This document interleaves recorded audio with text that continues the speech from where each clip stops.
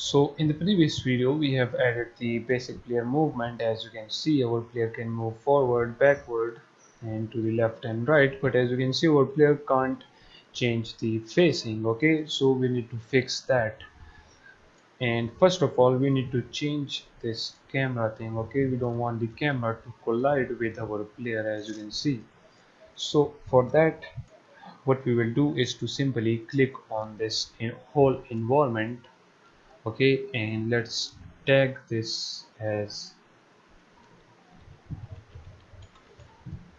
environment. Let's click on it. Let's add the environment tag to it, and also let's add a layer to it. Okay, let's click on environment. Let's add the layer as well. Yes, change children. Then let's click on the player. Let's tag him as player and let's add a player layer as well. So player, and let's click on this. Yes, change children. After that, let's select both of these cameras, and right here let's change this collide against. We want to collide against with the environment. Okay, first of all select nothing, then environment. Okay, that's it. Now if we play it, as you can see, now it doesn't move inside our player, and now it will collide against the environment. As you can see, it just doesn't go inside these containers, it collide with it, as you can see. Now we want to change the player facing according to where the player wants to move. So for that, in the player script right here at the top, let's create a float by the name of target angle, and this will be equals to mathf dot at2. This is basically a built-in thing inside Unity for the mathematic equations. Okay, I will explain this, but first of all let's complete our code. Right here inside this at2, we want to pass the horizontal axis of our direction, so we will say direction dot x and then the direction dot z.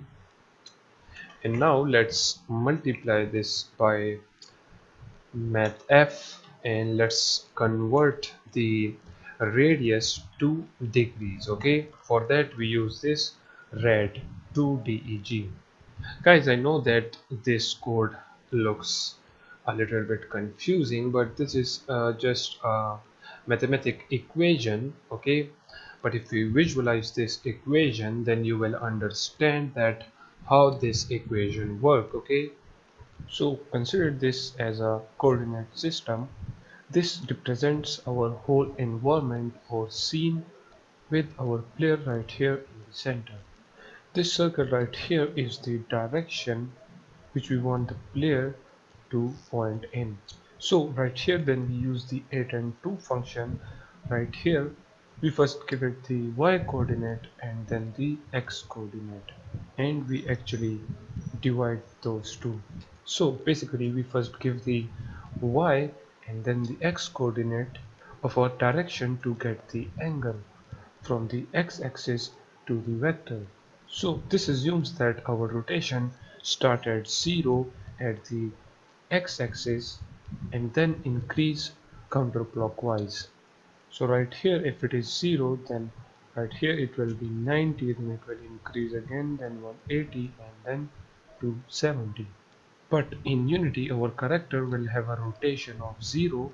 So this means that if the player is uh, facing forward, then the rotation will be 0, which is actually accurate. If the player is moving in the forward direction or just looking in the forward direction, it means that he is not moving or looking to the left or to the right, so the rotation will be 0. From here it increases in clockwise. And to take this into account now, right here now we will first pass the x coordinate and then the y coordinate.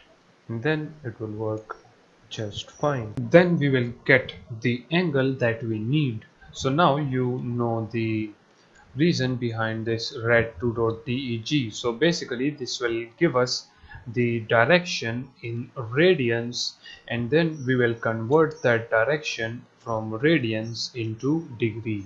So now after this, let's rotate our player towards that direction where the player wants to move. Okay, so we will basically change the transform of our player. So we will say transform dot rotation. This will be equals to quaternion dot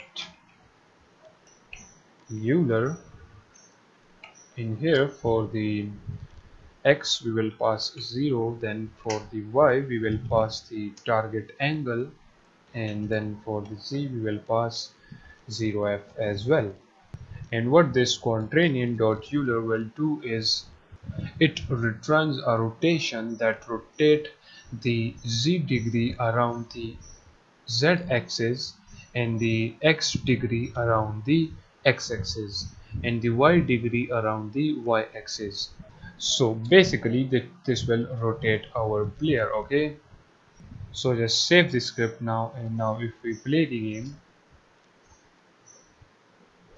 you will notice that now if we move forward, it is moving forward. If we now move to the left side, press the A button, as you can see our player can now change facing. As you can see, if we move forward, backward, left and right, our player change facing. But as you can see, the facing is really rough. We want the uh, player facing to be smooth. Okay, so in the next video we will make the player facing smooth. So catch you guys in the next one.